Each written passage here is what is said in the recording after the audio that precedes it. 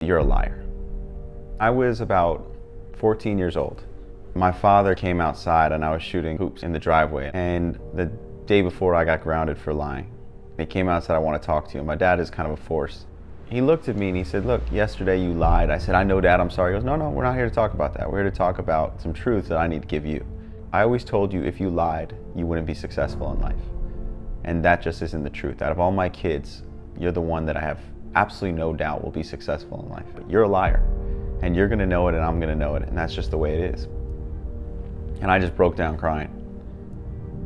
I went in the house later and I said, "Look, I thought about it, and I'm gonna go through life and I'm gonna be a man of integrity.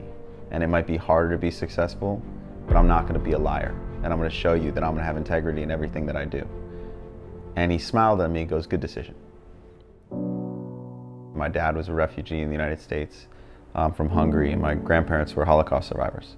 Both of them just really fought for everything that they got. And I felt very guilty that I was the first person in my family to grow up with any kind of means. In a weird way, it kind of put a chip on my shoulder that I wanted to prove to myself, to the world, to my family that I could build something on my own. Most of the great advice I ever got was from great parents, not from great businessmen.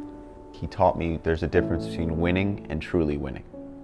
You know, there's a lot of people who win in the outcome, but because they don't understand that living with integrity is a different kind of winning, they never understood how they actually lost. I only lasted in college for a year and a half. I started my business my freshman year.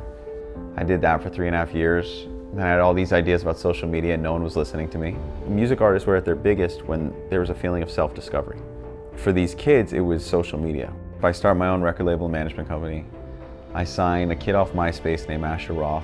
And then 4 months after finding Asher, I went on YouTube and saw, by mistake, a kid singing who had 60,000 views in his church in Canada. And I was so blown away by what I saw, I knew I can make this kid one of the biggest artists in the world. I just knew instantly. And that was Justin Bieber, 12-year-old, singing in a church. And I called every school district in that part of Ontario until his mom called to get rid of me. And I convinced her to get on the first plane she and he had ever been on. I had saved money for about 13 to 14 months before I knew I was going broke. And this was probably month 11.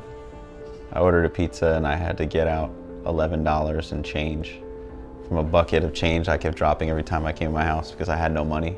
I had Justin and his mother. I was paying their food bill, their electric bill, I was paying everything. And I was trying to build this company. And everyone in Atlanta thought I was winning, thought I was successful. But I knew the truth. And my dad just called me to say, "Hey, what's up, what's going on?" And one thing led to another and I just broke down hysterically crying on the phone. "Dad, I'm gonna be a failure. I'm a joke, no one knows. And everyone's about to find out." And my dad said, "You came this far, see it through." Kind of wiped up my tears, said, "Okay." The next day, Asher Roth came to my house, played me a song called "I Love College." And I instantly knew what to do. Within a month, I was able to get us a publishing deal for $1 million, the commission, saved my company. That was the first time I really understood that tomorrow comes. That the homes of success and failure are next door to each other. That if I would have given up in that moment, I would have never known that success was waiting for me next door. And to me, that is success. It's who's gonna keep swinging. We define, oh, you're successful because you're rich. You know, we decide our eligible bachelors based on net worth. We should be looking at success as a very different thing. Are we happy? Do we have quality of life? Are we surrounded by loved ones? Are we able to take time to actually enjoy the victories?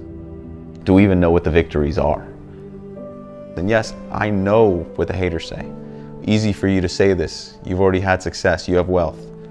You know, you're not dealing with what I'm dealing with. But I have once. I was there.